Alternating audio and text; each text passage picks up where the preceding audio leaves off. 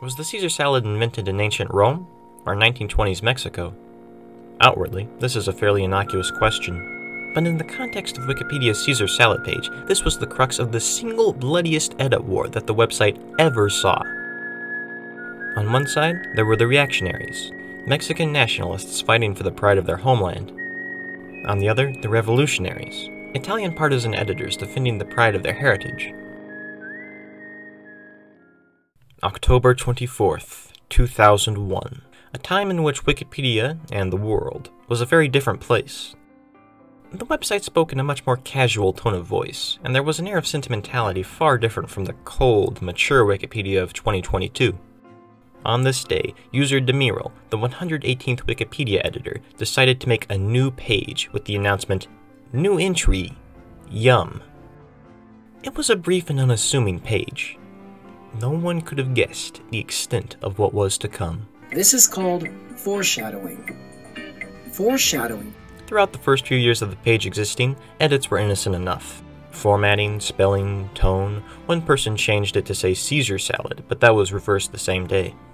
Another person wrote that it was Hitler's favorite salad, but they seemed to have plucked this from thin air. But for the most part, everything was going smoothly, until summer of 2008. A petty exchange took place. Users began changing the origin of the salad from Italy/Mexico to Mexico and back again.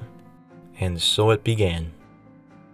This war was not yet taking center stage of the article's reputation. It was a quiet conflict. As editing and vandalism continued in other parts of the article, the country of origin kept changing back and forth from Italy to Mexico to Italy/Mexico. On August 27th, 2009, everything would change. An anonymous user removed the entire introduction to the article, which at the time was in favor of the Italian-born Mexican Caesar Sardini creating the salad. Accompanying these revisions was the bold message, "Those facts were false." Naturally, this edit was reverted in no time, but it did reveal the tenacity of the Italian forces. Not long after, some of the first actual arguing began to take place. User EdNerd wrote that, contrary to popular belief, Caesar Sardini did get his original recipe from an old Roman transcribed text that shared a popular victory dish that gave a seminal recipe to this modern salad. This was removed, so he challenged the consensus, stating that it was common knowledge. Doug Weller responded, stating that his source was nonsensical and therefore EdNerd's revision should not be taken seriously. But EdNerd wasn't going to take this sitting down. No, he backed up his credibility and said that he was a Roman historian. Doug wasn't having any of this. He reverted Ed's edit again and questioned his status as a historian of Rome. The editing continued until Jeddar issued protection over the page due to edit warning. Now you see, Wikipedia's protection policy is extremely important to controversial articles, and will need a little explaining. The lowest level of protection, and the kind that was issued on the Caesar salad page, is semi-protection. This really just exists to keep unregistered Wikipedians from vandalizing anything, and it's present in a lot of moderately controversial articles. Extended confirmed protection, on the other hand, is present on only the most disputed pages of the website. Through extended confirmed protection, users are only able to edit the page if they have over 500 edits and their account is at least a month old. Things very, very rarely go beyond extended confirmed protection, but there is such thing as full protection, the level of protection where only admins can edit the page. I've seen this mythical level of protection once in my life, on the Austria-Hungary page due to a brutal edit war stretching back for years over the historical design of Austro-Hungarian flags. A measly little semi-protection wasn't going to be enough to silence EdNerd. He was determined. Through sock puppeting he was able to keep editing the article, but Doug Weller put him down with a 30-day protection, preventing his alternative Michigan IPs from further editing the article. This would serve as a ceasefire to the conflict. The page resided in relative peace for a few months. The caretakers of the article would have been wise to savor these days, for the worst was yet to come. In March of 2010, it happened again. This wasn't serious, ideological editing, just replacing Caesar Sardini's first name with his last name, hinting at the idea of Julius Caesar being the original creator. Once June came, the war erupted with all of its fury. Italian partisan forces struck at 7:49 p.m. on an otherwise ordinary Monday. 3 weeks of stillness passed until a particularly passionate editor ambushed the introduction. Lamont170 wrote, Caesar salad was invented by Augustus Caesar, bitches. Reverted and re-reverted and back again. The editors clashed on that page for the better part of the summer. In September, there was another attempt to add Julius Caesar to the page, although Markakis would revert this, referring to such additions as silliness. Were they silly? Perhaps they were. But what wasn't silly was the dedication of the Italian editors, because the Edda War fired up again in mid-2011. Now the Italians weren't focusing on cementing Julius Caesar as the original inventor of the salad, but were instead arguing that immigrant Caesar Sardini was Italian, not Mexican. It was here that Bibelbrox naively thought that by using established facts he could end the war. Maybe. If humans were logical creatures, it would have ended here. But that is not how things played out. Instead, infrequent low-intensity editing would persist for many more months. A Frenchman attacked in January of 2012. Although working alone, he was unable to have any lasting influence. Only a month later, another whole article act of vandalism occurred, for the first time on the side of the Mexican alliance. Of course they knew this would be instantly reverted, but this wasn't about actually changing a message. This was about sending a message saying that the Mexicans weren't going to be playing by the rules of Wikipedia, that from here on, anything goes. 2013 AD, the 27th of May, 2:01 AM. An Italian reconnaissance unit infiltrates the article, destroying the history section and leaving a single defiant sentence. It was made by Julius Caesar. The article would remain vandalized for 3 long minutes. By attacking while the Mexicans were sleeping, Italian units were able to make changes to the article that would take a longer time to be repaired. Also, while all this was going on, someone was trying to advertise for their New Orleans restaurant, but they wouldn't get away with it.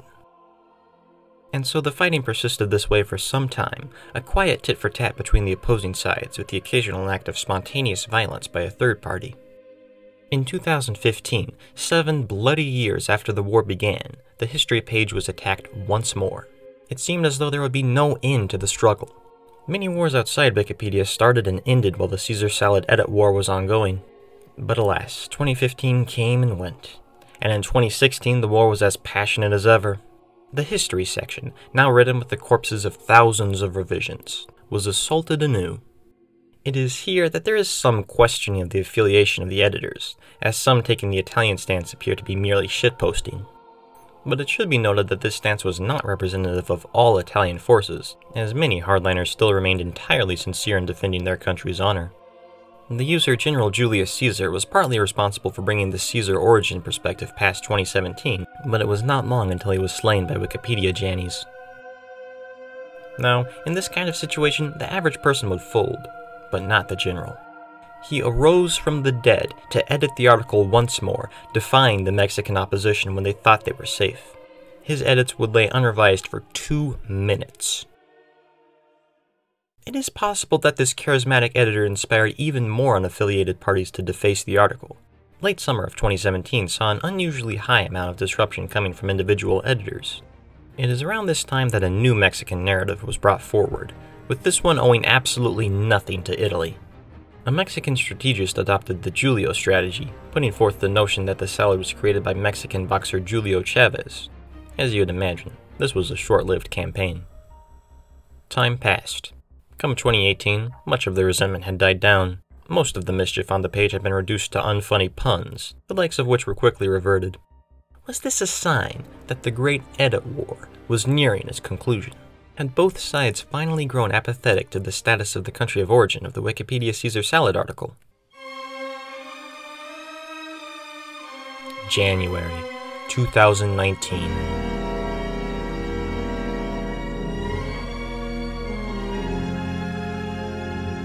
Mexican advances, Italian advances, it was a never-ending war of attrition.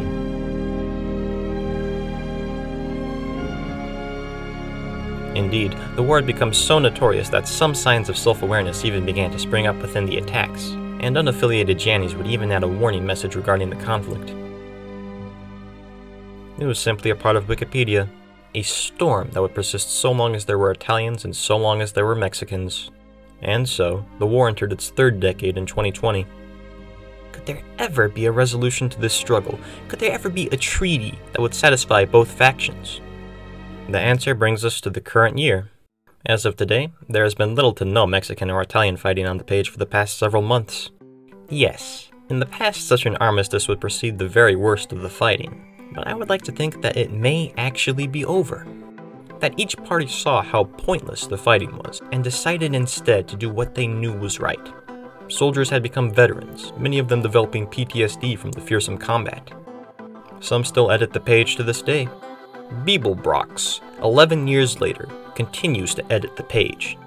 And to think, if the mural could scarcely imagine the rage he brought into the world that fateful October 24th, 2001. There is one relevant endnote to this video. Throughout its entirety, I didn't mention the great anchovy debate once. For that subject is so convoluted, I feel as though it would deserve a video unto itself. Also, I feel as though I should mention something about my last video. The day I uploaded it, I had 18 subscribers, and at the time I'm recording this, I have 1,875 subscribers. I am extremely grateful for you all, as most channels have to grind for much, much longer to achieve that kind of audience.